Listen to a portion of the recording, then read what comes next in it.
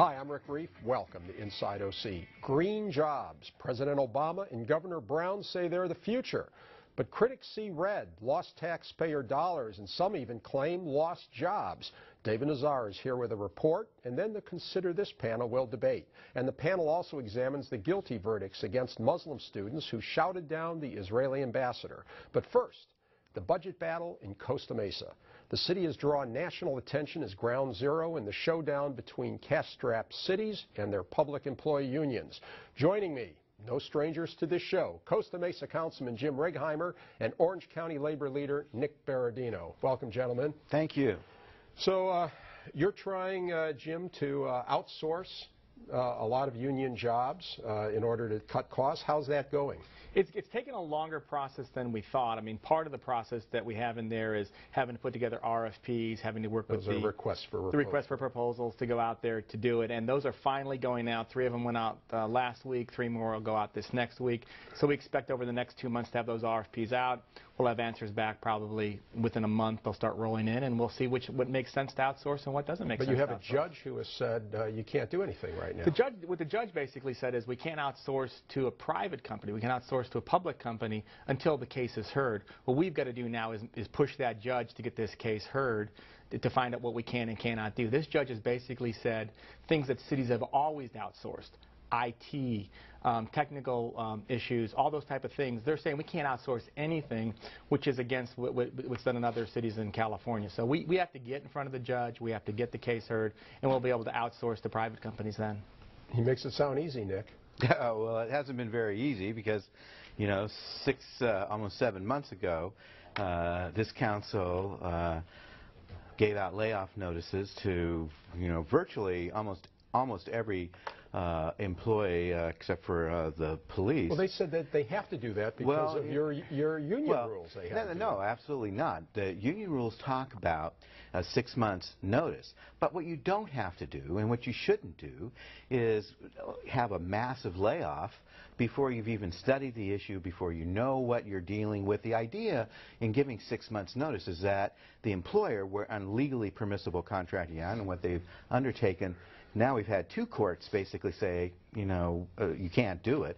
Not only the Superior Court, but the Appellate Court. The Appellate Court didn't say we couldn't do it. The Appellate Court said we would not hear the case until we went to trial. They didn't say we couldn't. Well, anyway, you know, good try interruption to diffuse this, but the fact is the Appellate Court wouldn't even let them come in and argue their case. Right. They summarily denied it because their case was so flaky. The case was so flaky, it had no merit. When you have an Appellate Court in the state of California, one of the most, you know, open and inclusive judiciaries in the United States, basically say, you can't even come in here and argue your case because your case is flaky. You know, you have a flaky case. The same thing happened when they tried to do that with the deputies lawsuit. They never got in to argue the case because this is an ideology, that it has to do with ideology as opposed to the law. And so when you're doing something unlawful, you can't just go on and break the law and think you're going to get away with it because you're going to get votes. I mean, here's the basic side. Here's the basic side. I have to interrupt him again. The city councils in California, the cities across the country are all going bankrupt. They've agreed to spend money that they don't have over there. The state government. The cities are all going bankrupt. Right here, just north of us, Santa Ana came out a week ago. Only the Orange County Register picked it up, and within 2 months of their new budget shows that they're $30 million upside down. They went out. Walters, who was the chief of police there, who's now running the city as the interim city manager, went out to outsource 16 of their departments, including police and fire. They have a bankruptcy on the table, is what he said. Now, I didn't say that. He said that, and no one's talking about it. Costa Mesa basically did what everybody has to do in a 12-step program, saying, we have a problem. And what we've got here is a lot of smoke. We're going to sue you. You didn't do it right. All this kind of garbage. The bottom line is that the citizens of Costa Mesa want to buy their services from the best and let him misrepresent the facts. The fact is, you want to hear the smoke? Here's the smoke. We're 7 months later. The city is still functioning, and the councilman would tell you it's functioning well. But look, this is what they said. On March 2nd, 2011, Councilman Righeimer says we're all going to run out of money in this city, so that's why we got to do this. We said that was we were March 2nd, and that's 7 months ago. No, that's what he said. No one was what he said. And then he said, on March 16th, I've said this before, I'll say it again, the world runs on a clock and a calendar. We have to have a budget ready for July 1st. We have $10 million to $15 million hole to fix, and that was in the daily pilot. Then he said on June 5th, 2011, we have no money in our budget. He told that to Steve Lopez.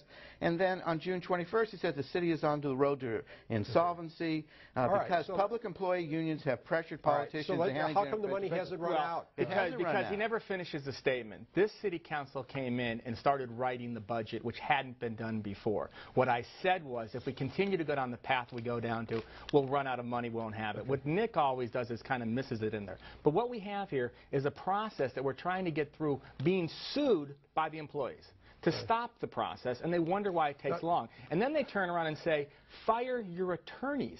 I mean, this is like, you know, fires attorneys. They say basically fire your attorneys so you can lose your lawsuit while being sued by I told you. I mean, here's the facts. Let's tell the facts. This is what he said. Okay, and it's not true. 7 months later, and your point seems to be, and I think I just heard you say. And let me tell you what's happened in the meantime. Let's say what's happened in the meantime. This is the Nick show. We'll just watch the Nick show. Okay, that's good. And it's a good show to watch, and you should have watched it 7 months ago. We wouldn't have been in trouble. Okay. And here's the thing. Number one, these guys are spending money with both hands. Look, they brought on 2 public relations positions, $180,000 per year. No, wait a second. If you're out of money and you're into insolvency, you're going to hire public. Your point seems to be, and I think I heard you say a moment ago, that, that there is not a problem. My point is there's always issues that need to be addressed, and certainly in the city there's an issue that needs to be addressed, and we've tried to address it, but you have to address it lawfully, and you can't Can the budget problem that Costa Mesa faces be solved without either outsourcing or without significant give-backs from your They've already solved it, according to them. They put more money. I asked. I'm saying absolutely it can be. And the other thing that's important is that we all come to the table and talk. So far, the city has refused to do that because it's absolutely I'm saying it right here. We can do it. We're going to do it. We will sit down and meet with you and talk. We can meet right after. We can meet this afternoon and we'll talk. You continually say we won't talk. The city has asked officially many times to talk. They don't want to go into it until... So are we making news here tonight? Are you two agreeing to sit down and talk? The condition is we have to get rid of the layoffs. Oh, no. We're not going to get rid of the layoffs. He has to rescind the notices because you can't sit there. So you lay down a precondition then? Right. Well, of course, he has a precondition. It sounds like we're negotiating the Middle East here. Here's the one thing that everybody's forgetting about that we don't have. Their precondition is we won't talk to you. We won't talk to you unless we keep the gun to your head. No. They're saying, look, you have a gun to your head, we'll come and talk to you. I don't see a gun. Here's what saying to lay off the entire workforce isn't a gun to somebody. Here is what the citizens of Costa Mesa. Here's the gun the citizens of Costa Mesa have to their head: a $221 million unfunded pension liability. No one in the city voted on this bond. Nobody agreed to go into this kind of indebtedness. The Orange County Register just did a story that showed Orange County, the entities in Orange County, have $8.75 billion in unfunded liability. Basically, 11 years ago, we had a $5 million pension cost. Now we have a $18 million pension cost going to $25 million on a $100 million budget. I'm sorry, we're just about out of time. Nick, you get the last word. Well, the last word is, of course, there's pension issues, and we've been the leader. I'm going to the University of Illinois next week in Chicago to talk about how you work on these things collaboratively. I've been in D.C. There's nothing to work on. But of course, there's things to work. We could put in all kinds of things, including. Like what? Hey, there's all kinds of... One idea. Tell us what we can do. Okay, here's one idea. Go ahead. We can talk about the hybrid plan that we put in at the county. That nobody took. No, they haven't been able to... See, here you go. Okay, gentlemen, you can continue this. I would love to have you come on, and you can come on here on this show and negotiate. Okay, I'd love that. Thank you. I think, as they say, to be continued. Thank you for coming on, gentlemen. Good. They shook hands.